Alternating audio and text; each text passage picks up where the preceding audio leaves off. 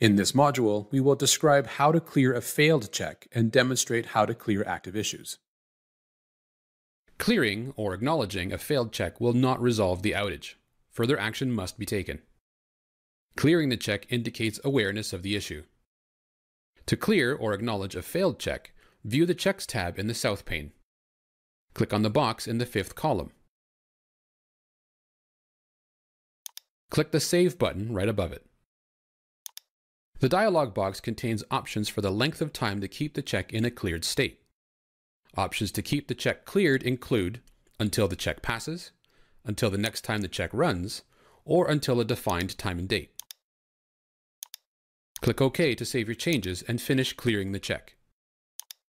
When a check is cleared, the icon on the dashboard changes from a red warning diamond to an orange circle with a check mark. When you see the orange circle, please note that the issue prompting the failure is still active and the check is still in a failure state. Active Issues allows you to see all monitored services that are not in a normal state. For a comprehensive view of device issues, go to the Checks South pane and check the box beside the status icon and click the Active Issues icon. The Active Issues dashboard has two panes. The left pane contains all the clients and filter options. The main pane provides check details. To clear checks for a specific client, check the box in the left pane. In the main pane, check the box beside Check Status to bulk clear active issues.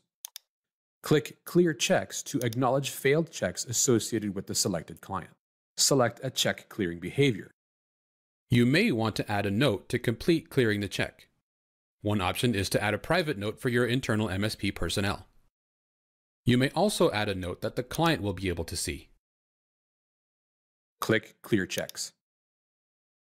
The Active Issue dashboard automatically refreshes. On the vertical menu, open the main dashboard. Click the Refresh button to update the view with the latest statuses. The selected checks appear cleared in the South pane.